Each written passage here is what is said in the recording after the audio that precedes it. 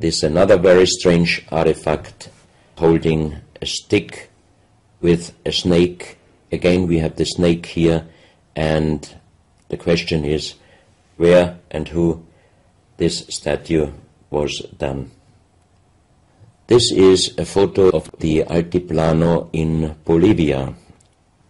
Archaeologists and researchers found out that at least before 4,000 years there was happened a very big impact in Argentina, and the shock wave of this big impact destroyed many stone buildings in the Altiplano of Bolivia. You have here a picture of Pumapunku, a very strange place close to Tiahuanaco in Bolivia, and you see tons of stone plates with perfect work on it destroyed. Maybe this was the reaction to the big impact in Argentina. Here you have my friend Giancarlo Bonfanti, Italian researcher, in the center of the so-called Sun Gate in Tiahuanaco in Bolivia, and some researchers write that the figurines on top of this side of the Sun Gate are showing the Venus calendar. Here you have one of the big stone plates from Pumapunku, and you can see how perfect this stonework was done. And the question is, could you do such perfect work with simple tools? Close to this area, they found skeletons with a size of 2.6 meters. And the picture on the top shows you the skull of one of these skeletons, and it looks like it is deformed, but definitely these skulls are not deformed. They are natural style, like an egg. On this photo you see how strong the jaw of those skulls were. This is a front view, and the most interesting photo is this one, because you can see that the top of the skull does not have the three plates which we have as Homo sapiens, and that shows us that these skeletons are not Homo sapiens. What we might be able is doing a DNA check and an age dating on these skeletons, because we are very much wondering what kind of humans did exist long time ago and how long ago. On the next pictures I show you some artifacts found close by the real giants, and when I first time got this mask in my hands I tried to look through the two eyes. At that time I didn't know that they were belonging to 2.6 meter skeletons, and I was just wondering, why did they make masks where you can only look out from one eye? But after knowing that those people were over 2.5 meters, I could imagine that their skull was of course bigger than our skull, and that's why these masks were for us oversized. That's another mask from Bolivia, another one with very wonderful encarving, many spirals and many symbols, which we also found in many other cultures. This is a very heavy stone figurine, and again here you can see on the top the head of a snake going down on his backside. This is the reverse side. You can see again the snake. So that means the snake must have been a very, very important animal in the past of our history. Here you can see a stone flute. The strange thing is that the vibration of the sound of these stone flutes is exactly the same as our brain waves. So that means maybe those flutes were used for meditation or for healing purposes. And each two holes are connected perfectly with each other. That means you can make perfect holes into this very, very hard stone, but how you connect with simple tools the two holes on the bottom, this would be, even in our days, a very difficult work to do. Because it's in the shape of a U and it curves round inside the stone. That's right. And with simple tools, you are definitely not able to do such a work. And even the holes are very precise. This is the form of a boat, and you have 3 flute pipes at the end. Here you can see how perfectly they were made. This is another flute, very small. You can use it only with very soft blowing, and the sound is like the sound of the dolphins. This is an artifact where we do not have any idea for what purpose it was used. Now we are in Colombia. On the next few photos, I show you very strange artifacts from Colombia in South America.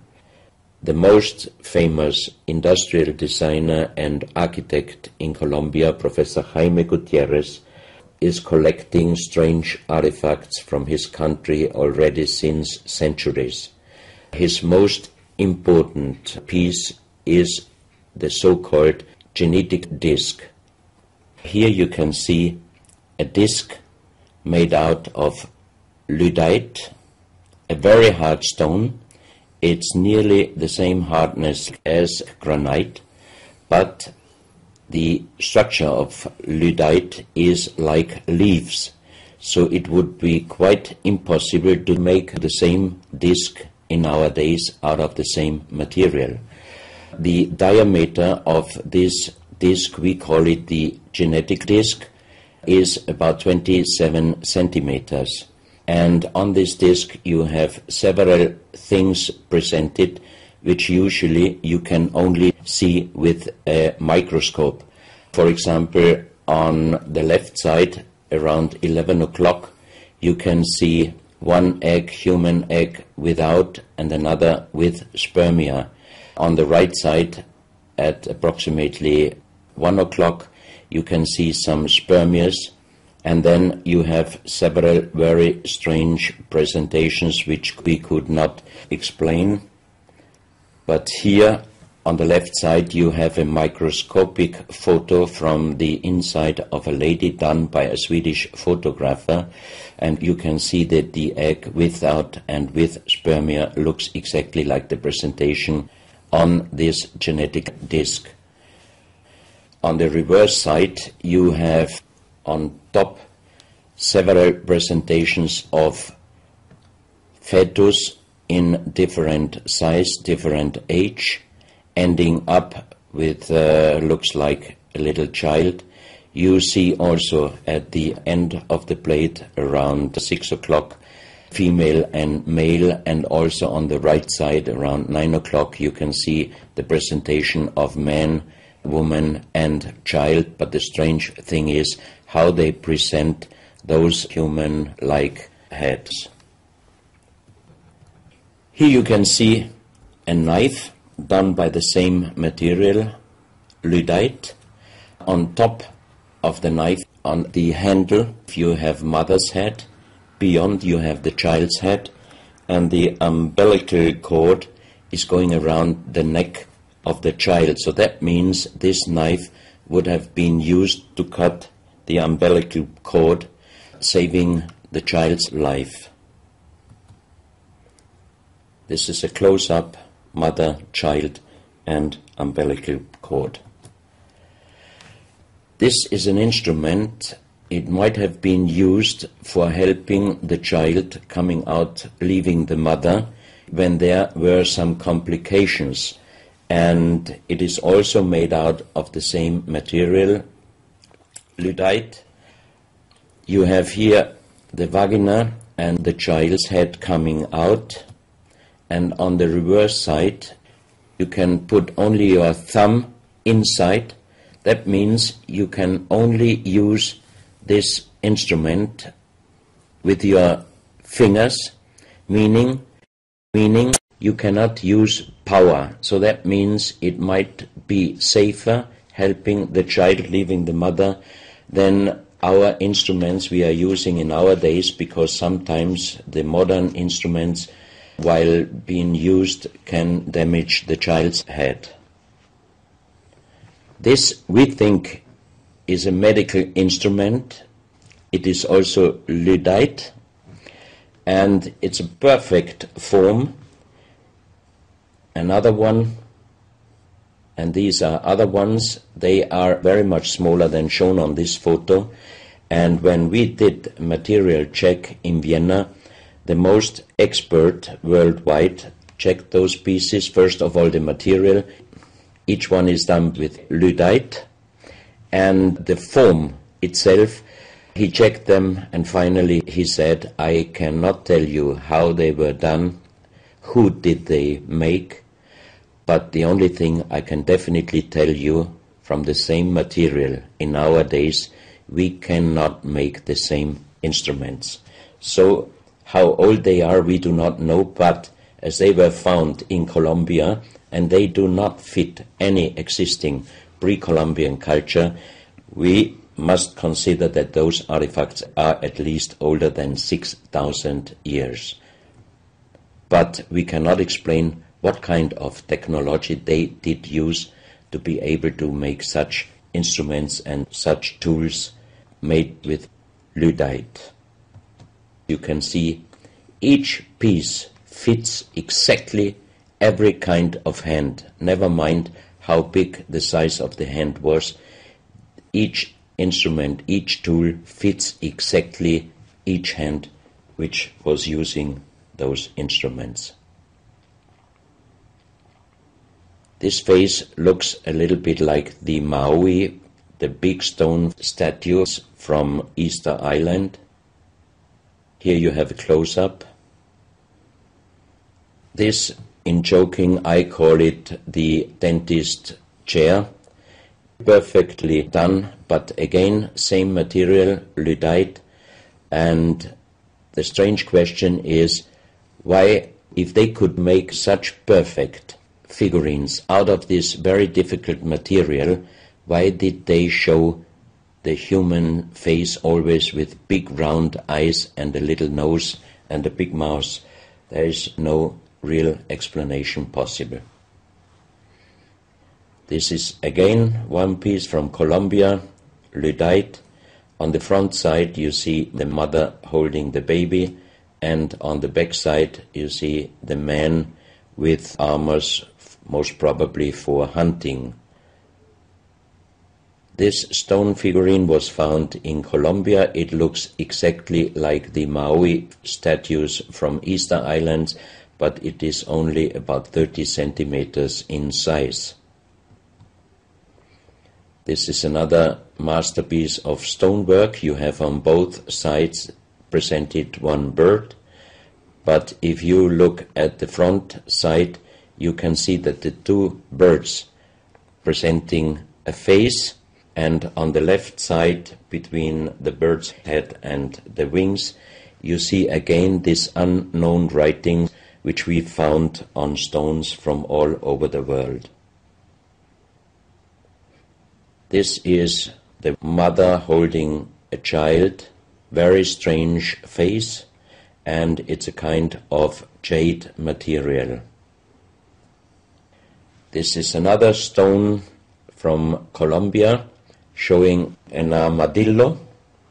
On top of the armadillo you can see a strange face with long ear and two horns on top. On this artifact you can see a smiling face on top. You have two triangles on this side, and on the other side, on the right side, you have a face. Again, the animal face on the right side, and some unknown symbols. And on the bottom of this object you see an animal, looks like a crocodile. Now we are moving to Guinea, West Africa, very close to the border with Mali.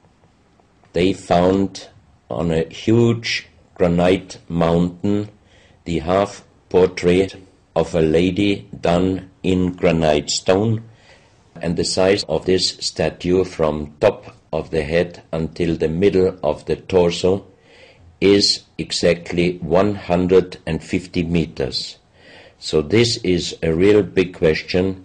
Who might have been able to do such a huge granite half-portrait in a mountain at least 10 to 12,000 years ago, because the Italian geologist Professor Pittoni was on the spot. He did these photos and he checked the earth on the bottom of this mountain, and his calculation was that this stone monument must have been done at least 10 to 12,000 years ago. But then we have the real big question: who could have been able to do such a big stone monument? Even in our days it would be impossible, or at least it would cost so much money that it would never be able to do. And if you look at the close-up of the face, some experts told me that this face definitely is not European, but also, of course, not black African. It must be either South American or Asian culture. But then again, we are at the point 10 to 12,000 years ago. It might be the civilization, the lost civilization from Atlantis. Close to this area in Sierra Leone, Professor Pittoni was in charge of diamond excavations. And as he heard in this area a legend about Allah was angry with some angels, and he put them into stone and throw them to the earth, he put the sky, also made it into stone and throw it to the earth, and he put the stars and throw them to the earth. The legend says that the sky you can see on this stone, they call them sky stones, sky blue stones found in this area under the earth. And we did research in Vienna. This is definitely artificial stone.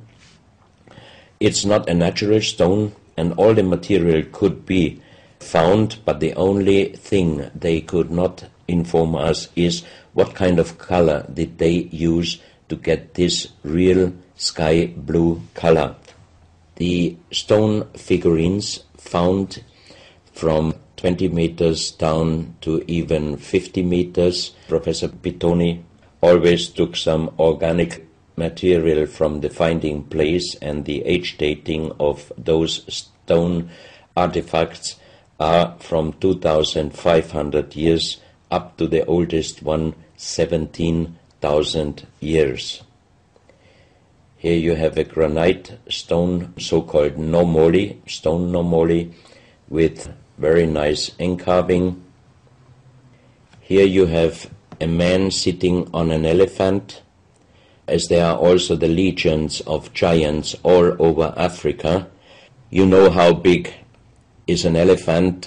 It's a wonderful stonework. It's very hard and very heavy. There are also some artifacts showing half human or human with the head of a reptile, holding a kind of pot in their hand, and they could put something inside this pot, and also on top of several nomolis there is a hole for putting something inside, and most probably they were used for ceremonies. Here you have a kind of animal. It looks like a dinosaur, and when Professor Pittoni found this statue, it was making a strange noise. So he opened the statue, and they found inside the small black ball you can see on the bottom of the statue, and this was iron material. When we did the research on this artifact, and especially on this metal ball, next morning the professor called me and told me that somebody must have done a bad joke to me. I asked why, because the result of the research was this metal material is chrome steel, and chrome steel was found first time at the beginning of the 20th century in Austria. That means it was impossible inside a statue with the age of approximately 17,000 years. But when I called immediately Professor Pittoni, he was laughing and he said, "I'm a geologist. If a statue is making a strange sound, I do not open it just right away, but I did several X-rays, and you can see here on the right picture one of the X-ray photos, and you see that inside the closed statue already the round ball, the chrome steel ball, was existing. On this X-ray photo you can see exactly, and also Professor Pittoni saw that this statue in former days already was opened but perfectly closed again, and he called a specialist who opened it exactly concerning this photo, the small stone ball which was closing the hole inside, and you can see that the metal ball was already existing. Some of you might have watched several pictures, photos on the internet of giant skeletons found in desert, in India, in China and other places.